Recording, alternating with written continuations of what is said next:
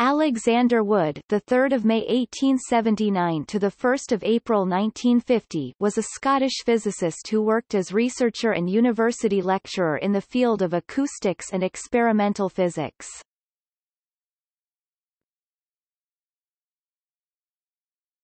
Topic: Biography. Son of Sir Alexander Wood of Partick, he was born in Scotland and educated at Glasgow University and obtained a doctorate in 1907. That very year he went to Emmanuel College, Cambridge, where he became a fellow and tutor.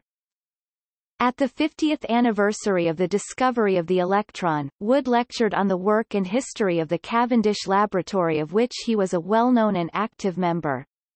Future Nobelist George Paget Thomson, who attended Wood's lectures of physics, would comment later, "These were outstanding both in material and exposition, and impressed me greatly." Similarly, Alan Lindsay Mackay, who was Wood's student, mentioned him as one of his great professors and someone whose lectures were full of demonstrations.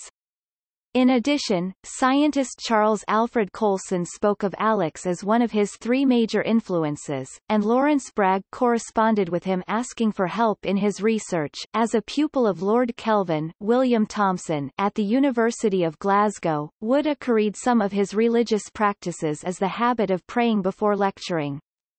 He was a devout Christian and active member of the Church of Scotland in Cambridge, worshipping regularly at St Columba's Hall in Downing Street, and held Bible lessons and spoke about the relation between science and religion. In addition, along with Kees Boeke and Herbert Gray, during the World War I he was a member of the Fellowship of Reconciliation, a group of religious pacifists. At the time of conscription he was a conscientious objector.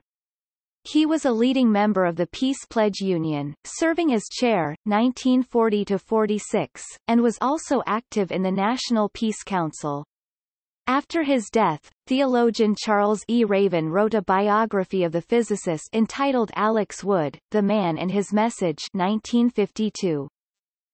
In the 1929 general election, Wood stood as the Labour Party candidate for the two-member Cambridge University constituency, coming bottom of the poll with 1,463 votes, 9.1%, at the first count. He then stood on three occasions as a Labour candidate for the Cambridge seat, in the 1931 and 1935 general elections, and at the intervening by-election in February 1934. The headquarters of Cambridge constituency Labour Party in Norfolk Street are named after him, as is Alex Wood Road in Arbury and the Alex Wood Care Home in Fortescue Road. Topic: Works. The Physical Basis of Music, Cambridge University Press, originally published in 1913, though there were further editions in 1945, 1954 and 1975. Joule and the Study of Energy, 1925, G. Bell and Sons Limited. In Pursuit of Truth. A Comparative Study in Science and Religion, 1927. Sound Waves and Their Uses, 1930. Also published as Sound Waves and Their Uses, 6 lectures delivered before a juvenile auditory, under the auspices of the Royal Institution, Christmas, 1928–1931.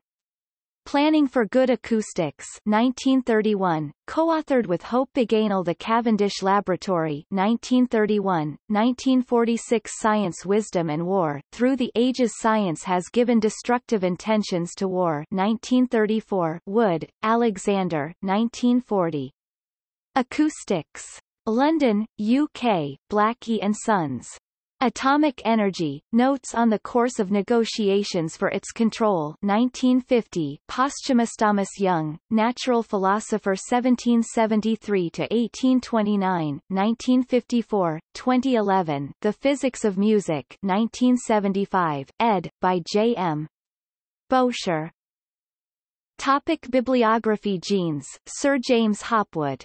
1928. The Physics of the Universe, Volume 165.